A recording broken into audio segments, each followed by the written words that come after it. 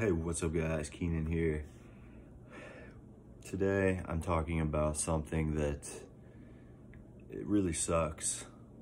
It's something that I hope you guys learn from. I'd like to teach this so that you guys don't make the same mistake I did. So you've probably already seen plenty of videos about injuries, but you know, injuries are something that you don't ever think it's gonna happen to you. I never thought I would have an injury like this in the gym, but unfortunately I don't have footage of the injury, but this is what happened, guys. So 2 nights ago, I was bench pressing. I was not warmed up. I did 4 sets. I did 4 or 5 sets before I actually tried to max out. But I had a little bit of pain in both front delts, and I just kept pushing through it. I was like, yeah, I'll be all right. I'm just kind of cold. It was a little chilly in the gym. So I even did some push-ups too to try to warm up, get loosened up. I stretched a little bit, but in the end, it was not enough. I don't focus enough on stretching. Stretching is very important to do after your workouts, and my shoulders are just tight. My whole body is tight right now because I don't stretch enough.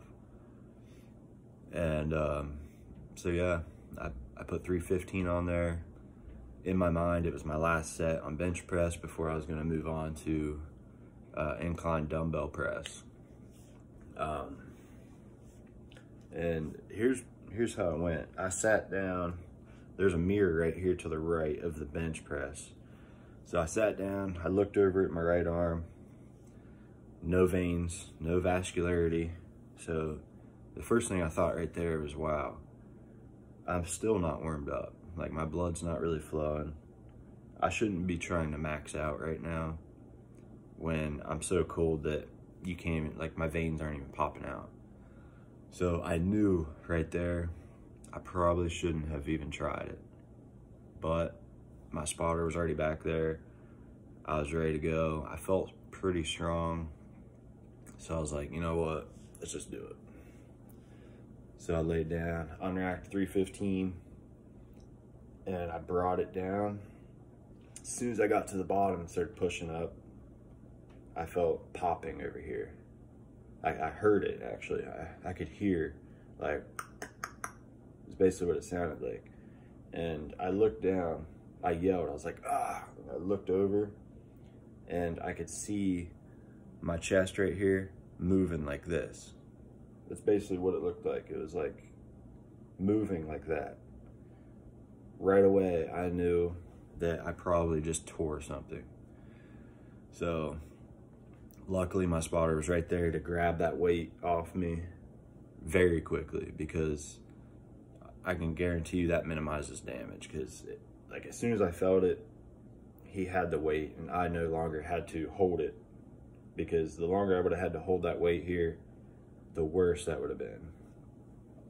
So I really think having a spotter there minimized the damage.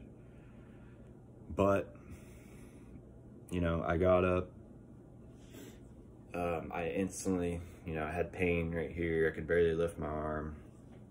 I knew that I just completely screwed up and probably ruined several months of this year by doing that. So I got up, I started walking around. My buddies and my brother went and got me a bag of ice. So, but before they even got the ice, I was walking around. I walked into the bathroom. I was looking in the mirror at it, and you can see a little bit of a difference. It's not huge, but you can see how this side comes down. You got some meat right here that connects there and comes down into my chest. Over here, you don't have as much meat there. What happened is, I believe it pulled off and went down into here. So it's hard to really see on the camera, but you know, this pec right now is a lot more swollen than this one. You can really see it like right here.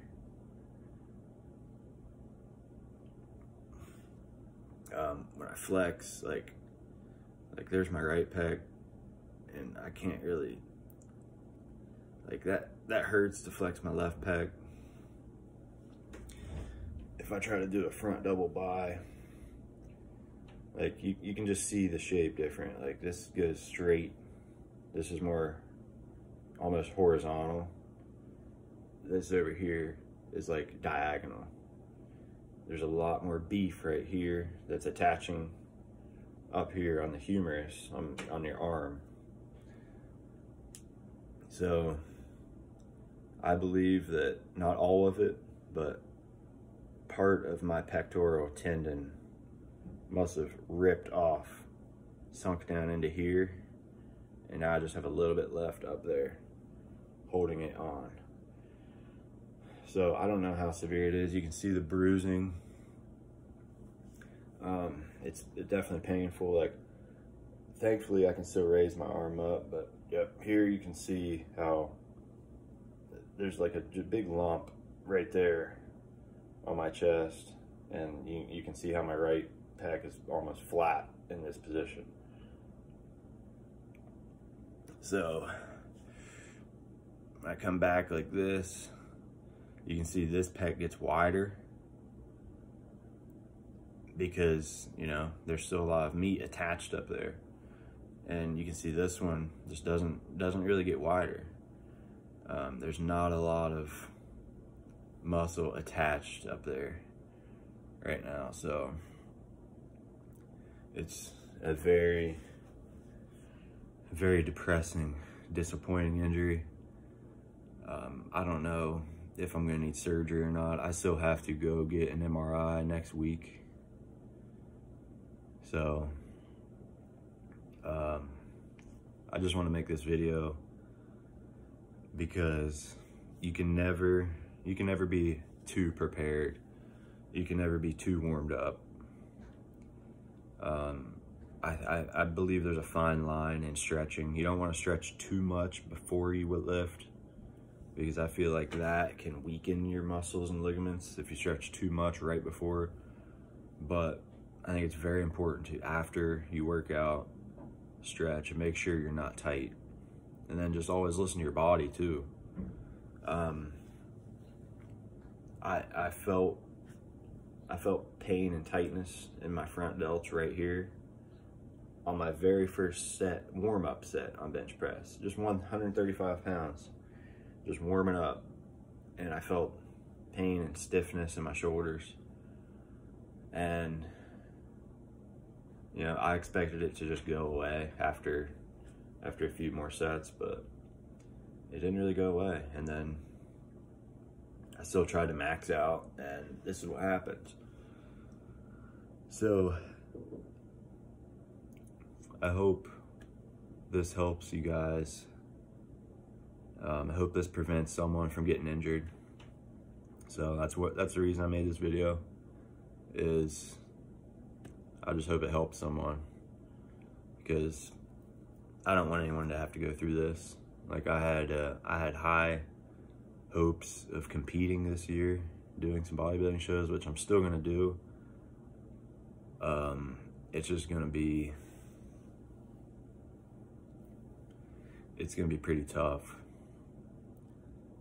And I don't know how long it's gonna take for this to heal. If I do need surgery, it could be anywhere from 6 to 9 months. If I don't need surgery, I don't know how long it'll heal, but just by looking at it,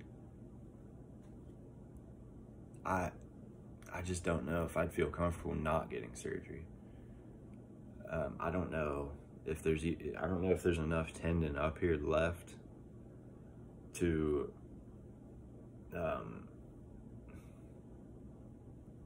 be strong enough to, you know, do a press and do chest workouts anymore. So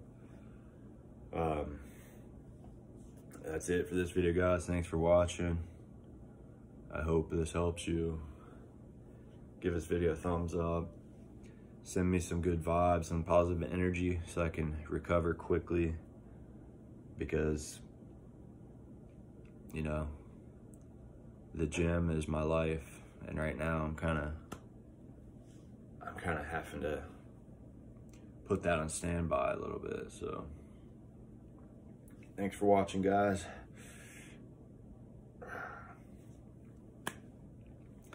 Also hit that subscribe button if you haven't yet. I appreciate the support,